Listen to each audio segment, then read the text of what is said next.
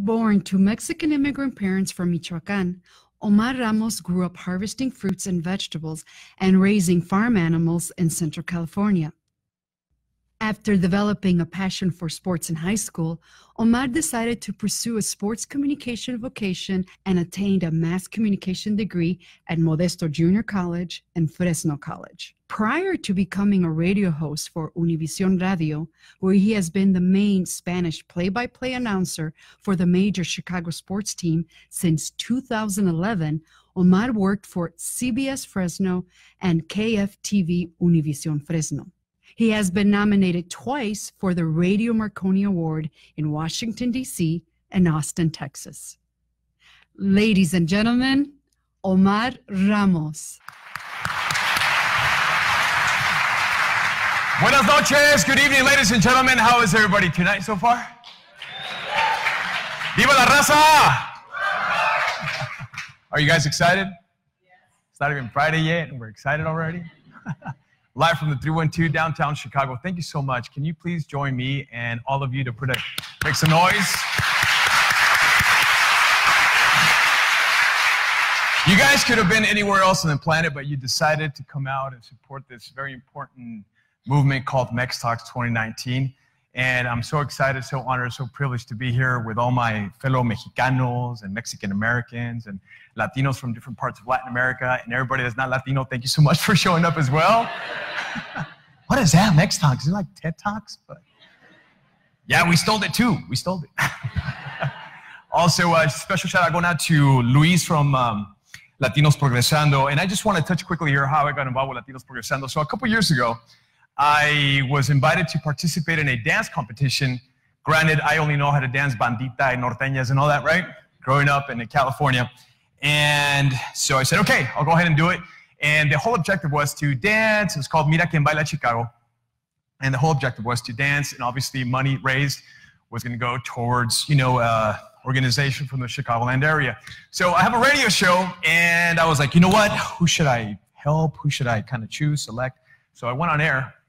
And I was like, damas y caballeros, queremos dejarles saber que vamos a estar haciendo eso para ustedes y nos gustaría saber qué fundación no lucrativa les gustaría que beneficiara esta competencia de baile. And I was astonished, I was amazed to see the young community from Chicago and their tios and tias and moms and dads, and they called me and they said, you know what? Latinos Progresando has helped my family that migrated from El Salvador, from Guatemala, from different parts of Mexico. Please choose them because we don't have any money to thank them. But if you could do that for us, it'd be like you'd be making that donation on behalf of us. So please make some noise for Latinos Progresando.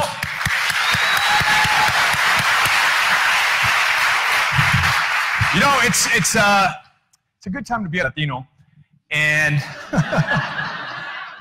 I swear it is, because it seems like every time you turn on the TV, if you still have a TV, or if you're on your phone, the Latino this and Latino this, and we did that, and we're marching here, and we're doing that. But I found it so funny the other day. I was kicking off my show, and I had done my show prep, and this thing popped up about a Dia de los Muertos Barbie. So, yeah, Mattel has come up with a genius idea right before Halloween to come up with La Barbie del Dia de los Muertos. So I don't know if they need to up their sales or anything, but it's a pretty clever idea. So by this time, I think by Christmas, we might have the whole Banda del Recodo Barbies too, going on. For sure. So I want to tell you about myself a little bit. I think we all have a unique story to tell. So I was born in Central California. My parents migrated from the state of Michoacan. Any Michoacanos in the building tonight? Yay, there's 4 of us. The other 500,000 are still working, so in their 3rd job, right? We're not stopped, man. If you need somebody to work for you, call them Michoacan and we'll hook it up, man, for sure. So this is what happened, okay? So my parents migrated from Mexico, the Sierra Coast. If you guys ever want to check out a virgin beach, go to La Sierra Costa Michoacana. Straight up, there's no, the hotel industry and all that does not exist. Why? Because the government respects the indigenous community in that area. So if you want to check out and you want to go with your boo-boo-loo, your honey bunny or whatever, and you want to go to a virgin beach, Michoacan is the place to go, ladies and gentlemen. Don't believe everything you hear. Maybe just the aguacate thing, yeah, for sure.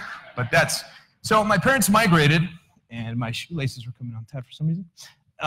So my parents migrated from Mexico, from the far lands in Mexico, like many families did, to Central California, El Valle de San Joaquin. I was born in this little town called Tulare, California, right outside of Fresno, Central Valley. Central Valley is like the belly button of the state of California. Obviously, we all know it's a big piece of land. So I was born there. I was raised on a ranch, literally, raising chivos, chickens, goats, gallos de pelea, and harvesting fruits. You know all those fruits and vegetables, ladies and gentlemen, that you guys buy at the supermarket? A cousin of mine probably picked it, all right? So, and we used to do that to make ends meet, a lot of work. And actually, the struggle was real because it sucked. It sucked because we were working so hard. And I used to see my mom and my dad partiéndose el alma for little, very little wages. But being a Mexican American, because I wasn't born in Mexico, I was born on this side, it sucked even more. Why? Because summertime, believe it or not, I used to, you know, all the rest of the kids were always with their summer vacay and all that stuff, and everybody got to go to the water slides in Manteca, California. But guess who had to be on their knees just like this and cutting uvas? Mom, ¿qué pasó, mijo? Can I talk to you about something? Sí, mijo, what's up? I was wondering if I can avoid going to summer school this summer. Oh, mijo, you know, I can't leave you at home. You know, I need you to help out here while you can and then go to summer school. I used to think that there was something mentally wrong with me, that they would send me to summer school, but it was because my parents didn't have any money to obviously have a babysitter for us. I do remember one time I did ask my mom if she let me borrow $100 so I could buy some Jordans. You know what she said? $100 por esas cosas? Look, I'll save you $90. I'll take you to Payless and buy you some Pro Wings, you know? I used to pray when I'd go to church, because I was an altar boy as well. My parents always had me busy, right, doing stuff. I used to pray for Pro Wings to go into style, because, you know, we didn't have money. We didn't have money for anything else. So fast forward, ladies and gentlemen, fast forward. I was a pretty good baseball player. I played baseball in Central California at a collegiate level, shortstop, by the way. And that was kind of my ticket from all that distress that I was going through, right? It sucked that I saw life as something that really sucked, because I was bullied as well for being a campesino kid. And there was something that happened in my life, a mistake of mine. I got involved in the wrong crowd and I got caught, and seeing my mother cry changed my life forever. So I got involved in sports. I played baseball. I got my college done, as you heard earlier tonight. And I was able to get my first radio job, Central California, CBS Radio, with Primo Rafa Bautista. He brings me over to Chicago, and this opportunity popped up, right, to become the sports broadcaster for the Chicago White Sox. I did my audition, le caí bien a Guillén. So they gave me the opportunity to be broadcaster in Spanish for the Chicago White Sox. When Ozzy leaves, it just kind of caused a problem. So then 2 weeks later, the Chicago Cubs called me. They said, hey, Omar, would you like to come over here? And I was like, yeah, sure, no problem. So I've been doing that. I've been doing the Chicago Bulls. I've been doing the Chicago Fire, the Chicago Bears.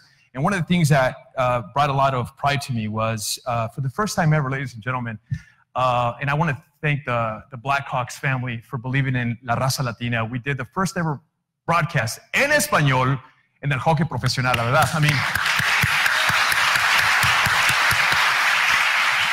I know my time is up. I just want to conclude with this. Using this platform, the media platform, to work on TV. I'm also a sports anchor on the weekends with Univision Chicago. I'm using this platform nowadays to go to the schools, go to the suburbs, Pilsen, back of the yards, arriba, back of the yards. Shout out to Ronaldo, okay? And back of the yards and out of the suburbs, because there are so many students out there that need somebody to go out there and mentor them and talk to them about your stories, about your struggles and all that, so that they can feel like, you know what, if this local did it, so can I. Ladies and gentlemen, thank you so much for your undivided attention. Welcome to MEX Talks. And do me one last favor. As soon as she walks out, can you please give her a standing ovation, because we got Angelica Aragon coming up next. Thank you.